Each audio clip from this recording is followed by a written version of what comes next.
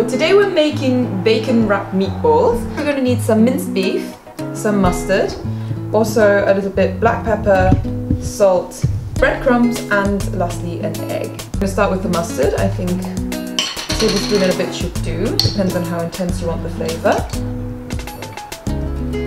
And we're going to put some black pepper in. Also some salt.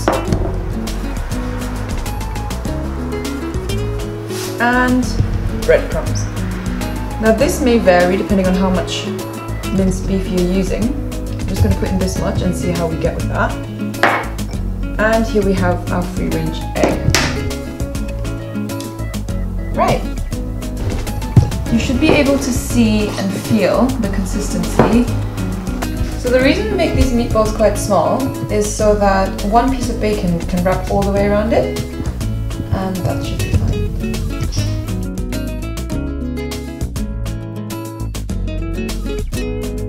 So here we have some smoked bacon. This is going to be the outside of our bacon wrapped meatballs.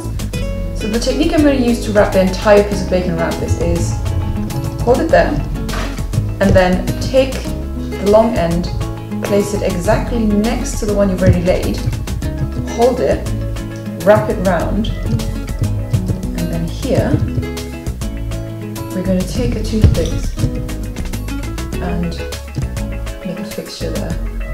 This just ensures that the entire meatball is wrapped and not just, one side. So here we go.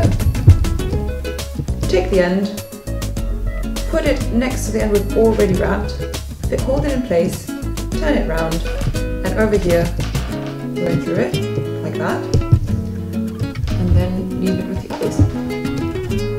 You do the rest. Oh, man.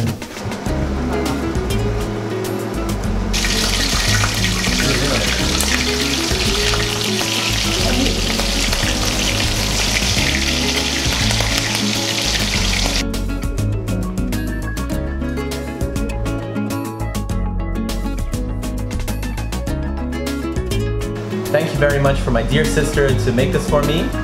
Merry Christmas to you all. Today's Christmas, and please subscribe.